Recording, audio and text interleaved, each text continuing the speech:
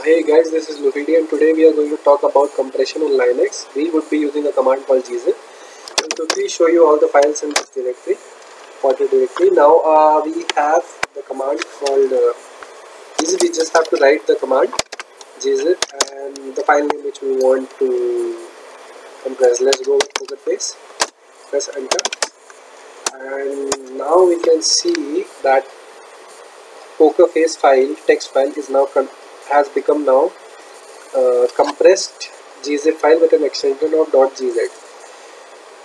But you would notice that the original poker face file is now gone. Only the compressed file remains. So there could be situations where we want both the original file and the compressed file. So to achieve that, we have something with gzip dash k, and we can just write the file which we want to compress. This we will go with A, press enter, and just let's see. Now we can see that both the original file and the compressed file are together, and we have them both. So this was about not losing the original file. Now after zipping, we also have to know how we can unzip the file. So to do that, we can use gzip dash t and whatever file we want to unzip. So let's go with poker face and press double L, and now you can see that poker face was unzipped and it has become a text file again. Now there are several other use cases, uses of this gzip command. I will just show you. There is another way of keeping the original file and making a new compressed file. We'll do gzip dash c and whatever file we want, just double O and greater than symbol, and to whatever gzip format file you want it to be in, you just have to write it, just press enter, and we can see now that A, the original the double O has been zipped to a file called cat.k.gz. I will just show you another example very quickly. .gz. This does the same thing as dash k, as we can see both the original and the compressed file are in the same directory. Now I would also like to show you how we can do multiple compression at the same time. So we'll just write gzip and the file names which we want to compress, like face, and I guess there was one more file. Just go with O. Now O is already being compressed, so it already has a file that okay, we'll just abort this and see. We have roller, so even poker face was not okay. First I will show you how to I will just show you how to unzip everything first. gzip.rd in current directory. Yes, I will tell you what it is later. Okay, now we have a directory with complete non-zip files. So I will just show you quickly how we can zip multiple files like roller and poker face. Below. We press enter, and now we can see that all the three files together have become gzip in one shot.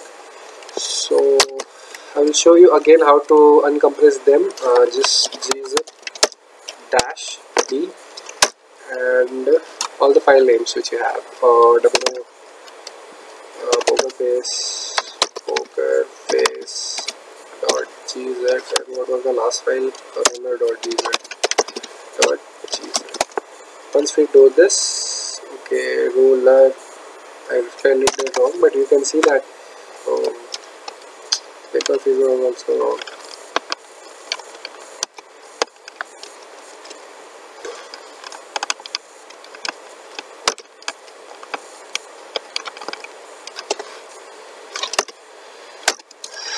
as you can see, we can use this command and do multiple unzipping in just one line. So there are some other things also. Gzip, we can see how much value of compression it took place to the original file in terms of percentage. So we can just do gzip -v, and v stands for value. Just press enter, and we can see that 14.3% of the total compression took place in this case. There is some other things also. Okay, we can in one go do just using gzip recursive command. We can recursively zip every file in that any directory. So just R for recursive, and then the current directory we have. To denote current directory, we have dot. So you can just press enter, and now you can see that everything in this directory got compressed. If you want to compress a path, you can just give a directory path. I'm just using dot because we just wanted to compress every file in the current directory. Now we will use gzip rd. We will unzip everything, and as you can see, everything got unzipped. Now for the final command, I will show you how we can zip a file with a better performance. Now we have a scale of 1 to 9 in gzip, 1 being the fastest but the poorest in terms of compression, and 9 being the slowest but the best in terms of compression. The files which we currently have does not have a lot. They are only single line files, so they are already having their maximum compression even at one value, but I will just show you one. And for value, okay, I will just show first. So -1a has compressed your a. So I will do -900. This has compressed. This has the best compression and have compressed the file, but they are very small files, so you can't determine any difference in this scenario. I will show you. Poker face 0.0 was replaced, and in case of 1,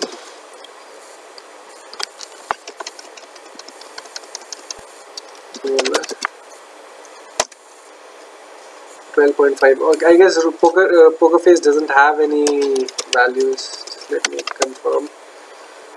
Okay, I'll just do gzip -rd again, and current directory obviously. So after doing this, I will do gzip -1 poker face. Oh, come on. I forgot to put a V in there.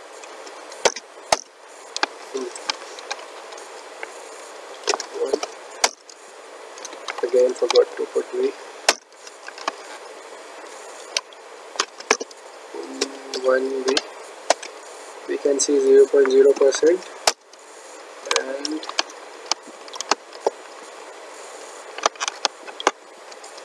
-9V. You can again, so this file doesn't have anything, but the percent would not change because they are very small files. So this was about gzip command and how we can use it for compression in Ubuntu. And if you like this video, then please subscribe to my channel. Thank you.